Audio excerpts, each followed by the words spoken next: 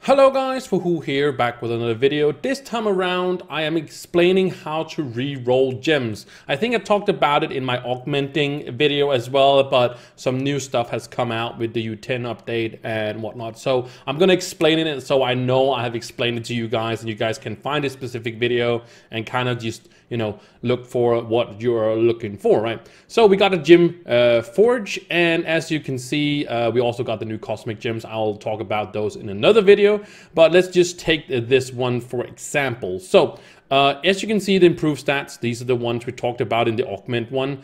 When we get over here that contains chaos spark, this is the one you re-roll with. So if I should select one of these, this one gets highlighted, so now I can re-roll this around.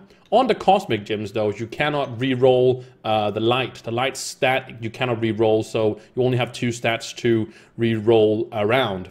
But as you probably can see, you have a silver one here, but you also have a gold one, and these are called flares. And these flares are basically also re-rolls, but as you can see here, it moves the boost. So as you can see right here, in the very small ones right here, you can see the boosts. So you always want to get or try to get a gem, any gem, the lesser ones or empowered ones or whatever, with 3 stats. That's all you really want to look for now, because you can basically change whatever you want to.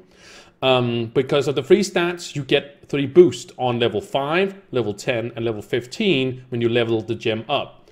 And then later on, you just get like more to all of them. But these 3 times you're gonna get this little one here. But if you only have 2 stats on the gem, the first boost is going to become a stat. So if it only had these 2 stats, this one, and I boosted it, or I leveled up to level 5, it would give you me the 3rd stat basically, which would of course not give me this extra boost to the gem basically. So it would lose, it only had 2 of these basically, so it would not be a very good gem, and you cannot apply more of these afterwards.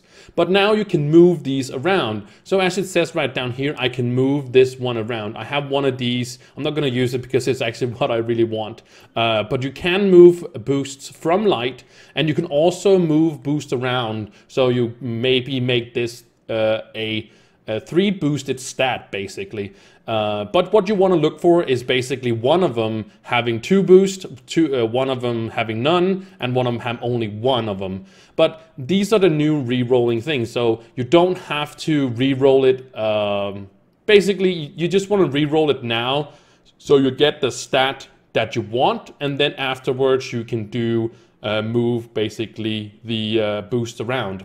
So you might want to know what it's going to cost you, right? So what it's going to cost you, down here, you can see this is where you make the augments, and you can see this is what it costs for that one, and that one, and that one, that one. But what we're interested is of course the Chaos Spark itself. So the Chaos Spark itself cost 3 Lunar Souls. You get these, of course, from defeating Daughter of the Moon on any difficulty. You get more the higher you go, of course. So go as high as you can, of course. But this is where you get your Lunar Souls. You also can get them from events and whatnot. But Binding Darkness, I always call them Binding of Darkness. I don't know why I just call them, I just always keep calling them that. These drop from mini bosses. So around in any world there is mini bosses outside of the dungeons, and they're just randomly scattered around. They're also in the shadow towers and stuff like that. And these are a little bit, not normal enemies, but they're like normal enemies, but just stronger. Basically, it's a boss in a dungeon without the dungeon. It's basically like that. And they have a chance of dropping these. And sometimes they drop 1, sometimes they can drop 2, but sometimes they also can drop 3. It's completely random. And you can also get these, of course, in the gem booster boxes. If you actually hover over the item itself, you cannot trade it, so you do have to, you know, we can't buy it off the marketplace. But as you can see, they're found in gem booster boxes. Those are of course the ones you get from events, but mainly you would probably get them from the store, buying them from qubits or whatnot. But you can find, as you say, rarely from world bosses. And you need 4 of these, and then you need some eyes, of course, and eyes are just random anywhere, basically. So you make one of these, and you can then re-roll your stat. But if you want one of the chaos flares, you actually need 2 of these, so it's double the stats of these. So a chaos flare would actually cost you 6 lunar souls, 8 binding darkness, and 4,200 eyes actually per of these. And again, it's random where the boost goes, so you don't know if it's gonna end up where you want to. So you might end up actually getting more of these than you, or needing more of these than you actually was set out to do. So this is how you basically now can move anything around, basically, that you are looking for in the reroll. So we had this before, we had to use a lot of these, and I think it's an amazing addition to you can do this now, moving these boosts around instead of you just moving the stats around.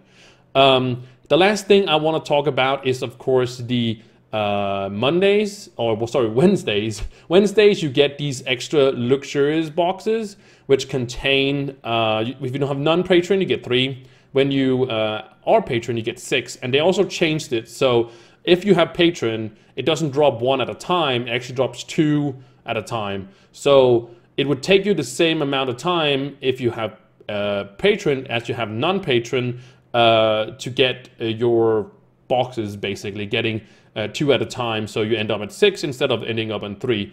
But the point of the luxurious boxes is that they used to drop dust as well. So these boxes dropped the augmentations. They could also drop some of the chaos. I've seen they also drop the flares, actually, so you can get lucky in getting those as well. That's why I have one of them. So they can drop the augments, they can drop the rerolls, they can also drop the flares. And lastly, they used to drop dust, but they're not doing that anymore. So you would say, well, 5,000 dust in any color would kind of be nice. And I don't think it was the color of Cosmic, though. I don't think it was Cosmic dust in there, but I might be wrong on that. But they don't drop in dust anymore, so that's not really something I can test out if it's going to be something. But the awesome thing is that dust you can farm any day. Yes, you get more on Wednesdays, but the point is that we really just want the augments to in there, because if you get some of the golden ones or some of the silver ones, those are really, really good getting. You're basically saving a lot of resources just for getting one of these. So it can be really, really beneficial to just have patron on this one day if you are able to do so. But just farming at least 3 boxes now is going to benefit people even more. So make sure you get your luxurious boxes in. And I think I have explained the re-rolling and also the flares properly enough. If you have more questions about it, or you need me to explain more, you can always put a comment below. And of course, make sure you guys like this video, maybe subscribe as well. Let's get the word out there and spread the message about the re-rolling and the flares and the new flares. So thank you guys so much for watching this video, and I will see you in the next one. Bye.